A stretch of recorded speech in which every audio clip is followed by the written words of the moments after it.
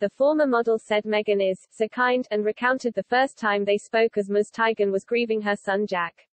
She also defended the Duchess, hitting out at critics who want to make her out to be malicious and crazy.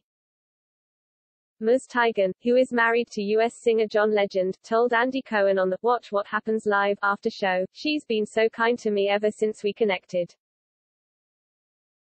She had written me about baby Jack and loss.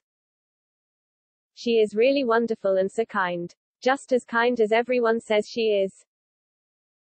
She added, "My God, what is actually wrong with people where they have to make this person out to be malicious or crazy when it's just as simple as them being as kind as everybody says they are. She's a really wonderful girl." The Duchess experienced the loss of her unborn baby last year and opened up about her almost unbelievable grief in a touching opinion piece in the New York Times. She wrote, "After changing his diaper, I felt a sharp cramp.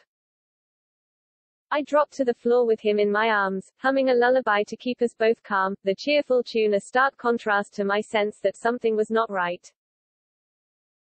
I knew, as I clutched my firstborn child, that I was losing my second."